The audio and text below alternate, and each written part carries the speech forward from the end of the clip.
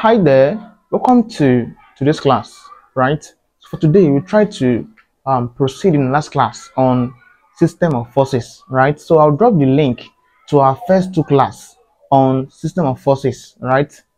In the description of this video. So check the description of this video.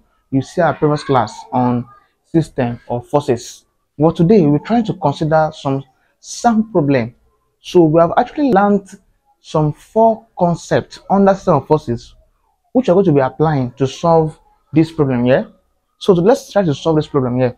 So the question says, find the magnitude and direction of the resultant of the force shown below. So I'm having this force here. So let's find the magnitude and direction. First, let's understand the concept behind magnitude and direction. Magnitude is simply a numeric value, a number, right? An answer. You have a number, a whole number, or perhaps decimal number in Newton. That's magnitude. Direction is simply angle. So I'm looking for magnitude and direction. So to find the magnitude of and direction of the resultant of the force shown below. So this is a concurrent coplanar forces here. So I'll find the magnitude and direction. So my first task is to find the resultant force. As I'm showing here, the resultant. So that's I've given the formula for calculating resultant. But before that, we'll start calculating for resultant. Let's try to resolve our inclined forces into vertical and horizontal component. This is a force here, inclined at an angle, a force here at an angle, a force here at an angle. So let's try to convert them into vertical and horizontal component. We said in our last class, to convert it is quite simple. Just sketch out the diagram, right? Like, okay, for this angle here now, for this one here, this is a force and the angle. The restriction becomes something of this nature, right?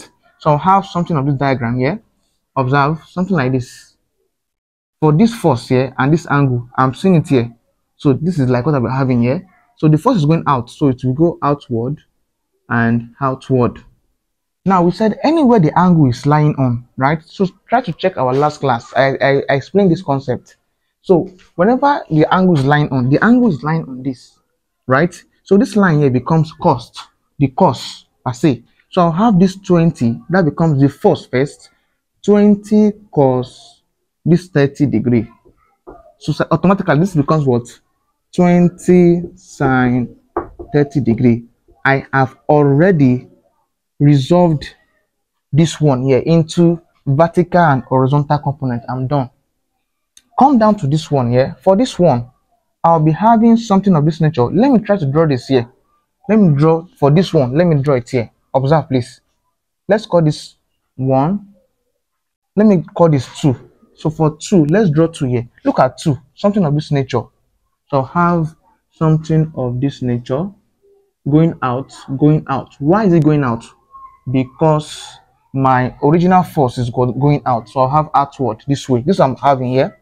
Now we said the angle is lying. The angle is lying on this line. This line becomes cos. This one becomes cos. So it becomes 30 cos.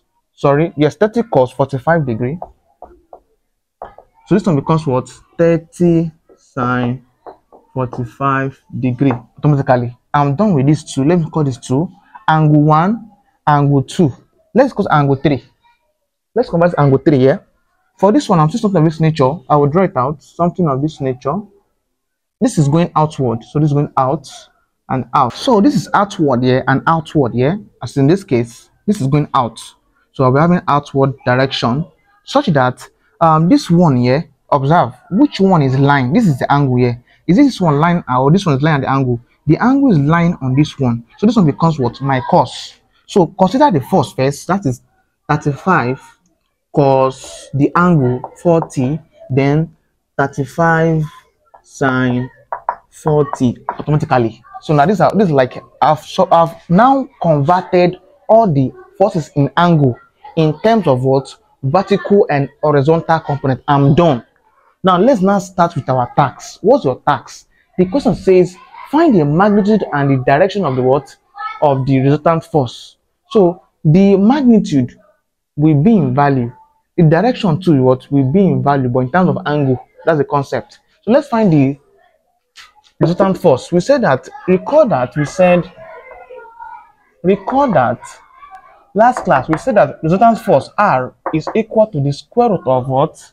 Summation f of x squared, abi now, plus summation f of y squared. I can use this, and perhaps I can still use that. I can say that R is equal to the square root of summation of h squared plus summation of v squared. Any of it, I'm still correct. You see the same thing, please. The same thing. Right now, look up, please. Let's choose to use this one. Per se, I can still use this one. Any of it, I say correct. Let's use any one. Let's use this one first. First to get my resultant force, I need to know summation f of x, which is the same thing as what? Summation h. I need to know summation f of y, which is the same thing as what? Summation v. They are the same thing. So let's start with calculating for forces acting along x-axis for this one here. Calculating for the force acting along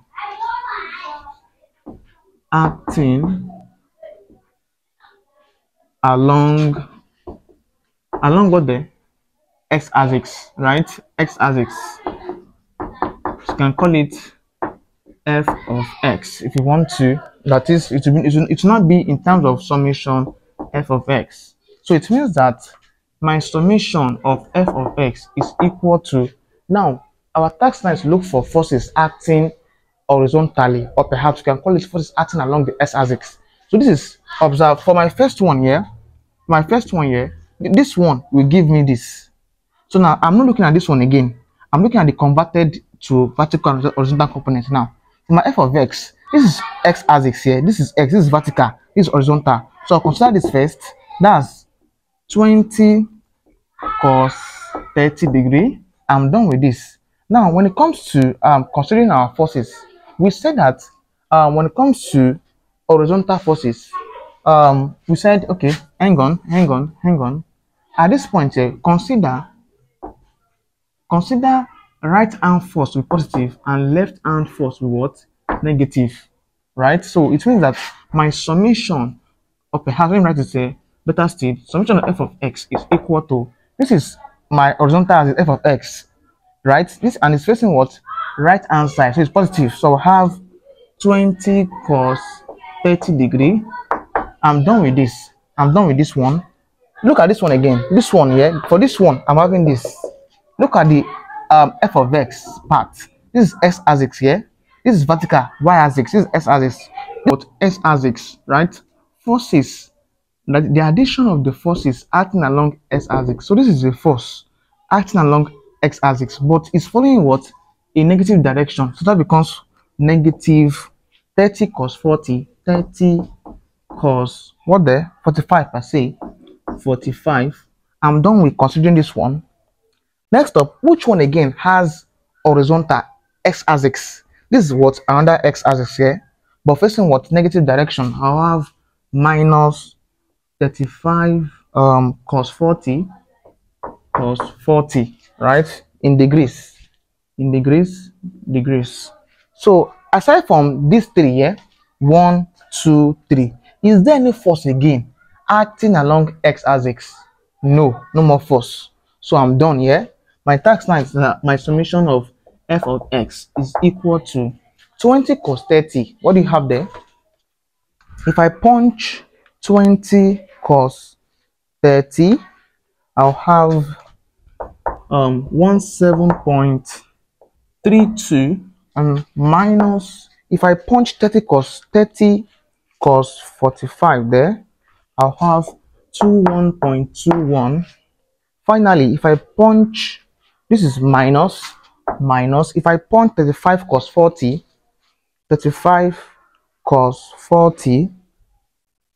I'll have 26.81. Simplify this, my summation of f of x is equal to 17.32 right, minus 21.21 minus 26.81. My answer there is negative 30.7, please, in Newton, right? In Newton, please. Newton, please. Newton. I'm done with my summation of f of x, which is this. Let's get what summation of f of y. That becomes calculating for the force acting along what day? Along y axis, right? That becomes summation of what? F of y. All right, I'll consider this. We're talking of y-axis, so I'll consider upward force to be positive and downward force to be negative from the idea of statics, right? We discussed all this in the last class. So next up, let's now check in here. So summation of f of x, f of y will be equal to, f of y will be equal to, let's look at forces acting vertically, either upward or downward. We're putting them there. For this one here, this is acting upward, and upward is positive, so we'll have positive 20 sine 30, 20 sine 30. I'm done with this one here. For after this one, I have number 2 here. This is acting upward, positive, that's plus 30 times plus 30 sine what there? 45 degrees, 45 in degrees. Next up, I'm done with this 1 and 2. Come to 3. This is a vertical sense, but coming downward, that becomes negative because we said downward force is negative. So I have minus what there?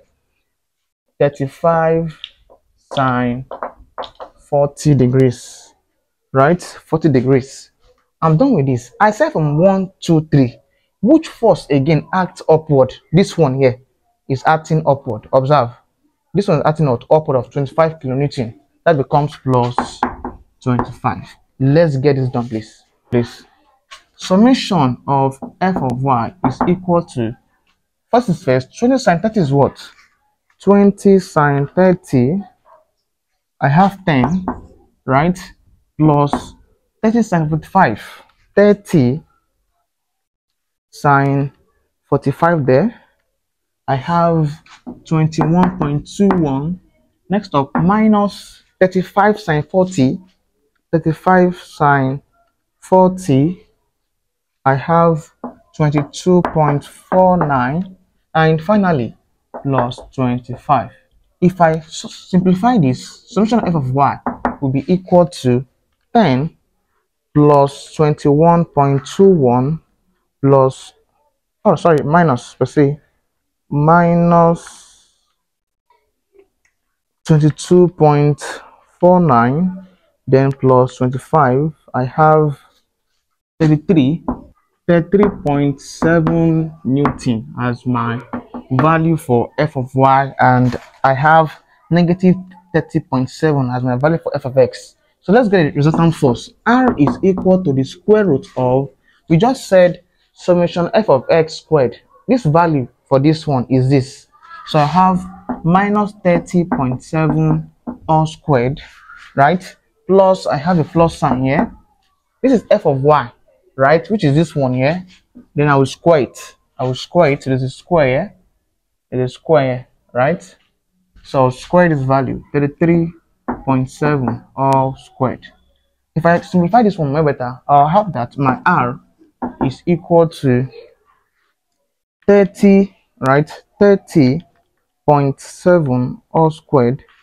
I have that my square root, this value here, if I square this value, I'll have 942.49 plus, if I square this value here, 33.7 squared, I'll have 1135.69. Sum of these two values. If I sum up 1135.69 with 942.49, I'll have r to be equal to the square root of 2078.18. Then take the square root of the value there. If I square root my answer there, I'll have 45.6 Newton. So my resultant force, right? Resultant force is simply 45.6 Newton. Let's get a direction, right? The magnitude for the direction. My direction, we said for a direction, that is quite simple. The direction is simply the angle, right? The angle. So let's get the angle.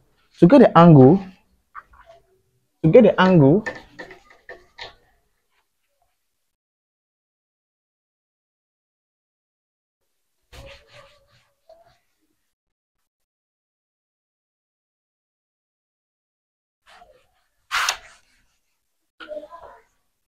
all right, let's get the angle. We said to get the angle, to get the direction, that becomes tan theta is equal to summation f of y over summation f of x.